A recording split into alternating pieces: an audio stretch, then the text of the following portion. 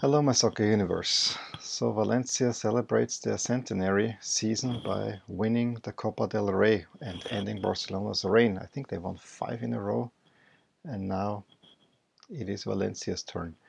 Valencia was not playing in those wonderful jerseys, even in the modernized version.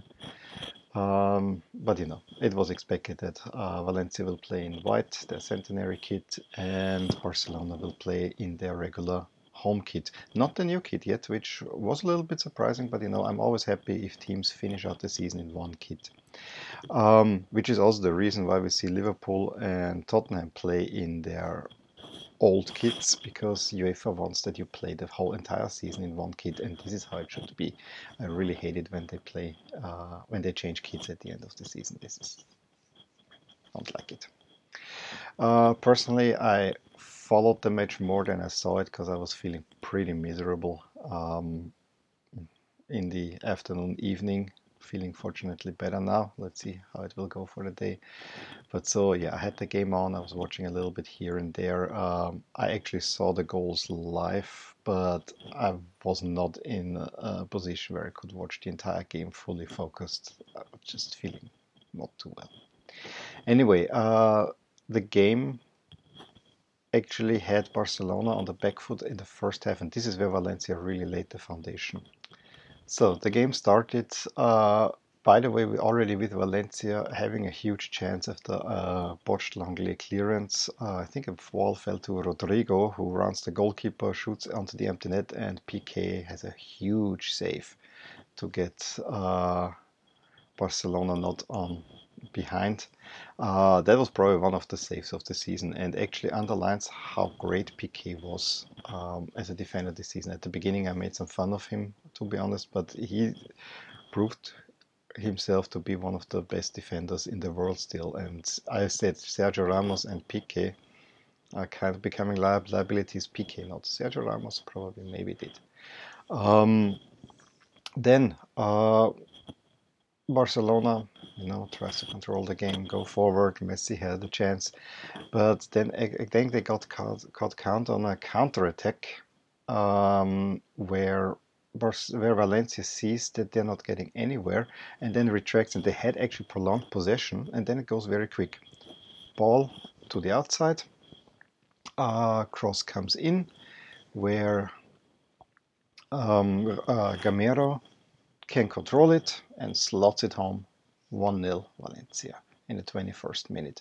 And from that moment on, it was basically game on. Barcelona again got ridiculous possession stats, but then again they're caught on a counter attack where Jordi Alba is completely overrun. Pass in where I also think neither PK nor Silesen look very good because the cross is so close to the goal line. It's between the little box and the goal line, where I think someone has to clear the ball, and so it falls right to Rodrigo, who just slams it home. It's 2-0 Valencia. Now the only thing that you can say is that Barcelona early in the season was also 2-0 down to Valencia, I think at home, and then they managed to get a win. It seemed to me not quite that way this time around. Barcelona looked quite shaky. Yes, ridiculous possession. They tried to have chances, but there was nothing really big. Their biggest chance came then in the second half, where they were playing towards the Barcelona fans, where a really beautiful confirmation via Messi. Messi with his outside of the foot kind of really nicely would have guided into goal. No, it hits the woodwork. I think if that ball goes in, then it would have been a game. Barcelona makes immense pressure. Then I think at the end the possession was 75% Barcelona. Really immense pressure, but Valencia under Marcelino learned one thing: to defend really, really well, and they were very compact. And Barcelona had a huge trouble to getting through. They finally find the breakthrough after, I think it was a Langley shot, a header.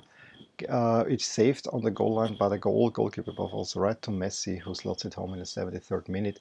And then again, not much coming until the last seconds, where again what I already didn't like when they lost to Liverpool. And Barcelona is attacking. no one is trying to take a chance. No, they all wait. Aha, here I have the ball. I'm in a good position, but maybe here's Messi. He's in better position. Let's get Messi. Let's give Messi the ball. And then the chance is almost gone. It's this over reliance on Messi that thwarts everyone else's how to say courage to actually try something. And this must be really frustrating if you're a big Barca fan. I mean, I'm sympathize with Barca, but I wouldn't call myself a huge Barca fan by itself. So this is frustrating to me to watch. Yes, Messi is the best player of the season and the best player worldwide at the moment. I would say that there's no discussion. But that a team is so over-reliant on one player, and yes, they played with Coutinho and Malcolm, which is not your standard first line, and you saw Suarez really suffering on the sidelines there. But still, try something. If Messi was not there, all these players would do more. Then, I mean, there was once, I think Malcolm had the ball, and I think he was in a good shooting position, and he just then lays it off to Messi, and they can get together. The most interesting part was that Valencia in stoppage time, where Barcelona really tried to up the pressure even more, had two huge chances, I think both through Guedes.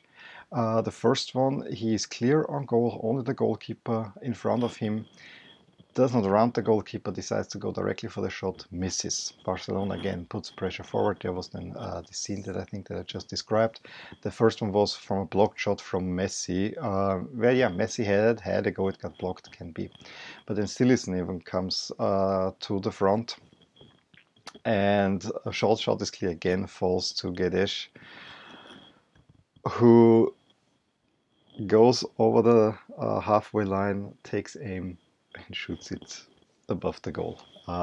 So two empty net goals. Then, of course, why does Silisen have to run back to make the put the ball back into play? He cramps. I would have let him in front and get whoever else was in the back should try to get this going.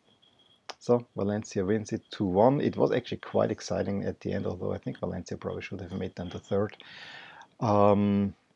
Weird thing is that in Spain, only the captain then goes up to the king to get the trophy, which I think was it Parejo, who is the captain, he really looked lost there. He's alone there. He has the trophy. Yeah, where are my teammates?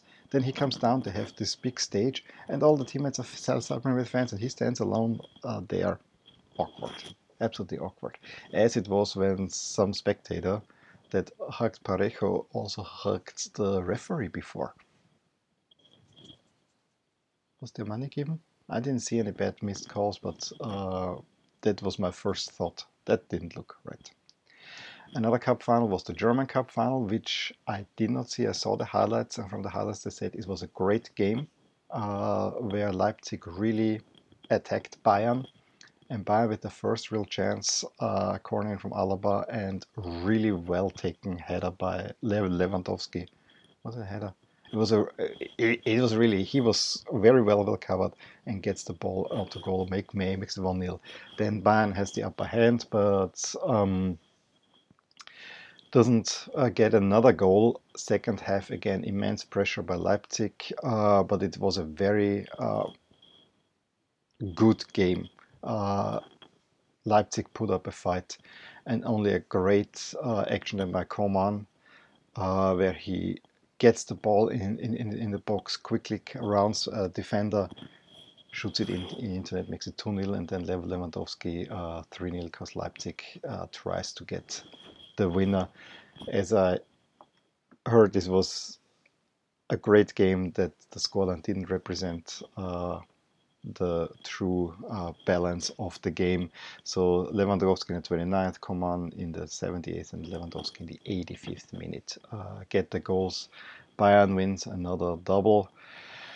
Probably has saved Kovac's job for another season, but that remains to be seen. Okay. That was yesterday. There were also some Serie A games, but we'll talk about Serie A tonight. Is the big Serie A showdown that I'm looking forward to. Give me a thumbs up if you enjoyed this video. Let me know in the comments below what you thought about the two cup finals below. I will talk to you soon. And if you're leaving the EU, don't forget to vote today. Bye. Hey there. I really hope you enjoyed this video. And if you did, here are some videos and playlists that might be of interest to you too. Also, please consider subscribing to my channel, as it will give you all the updates on my channel, all things my soccer universe. And with that, I want to wish you a wonderful day.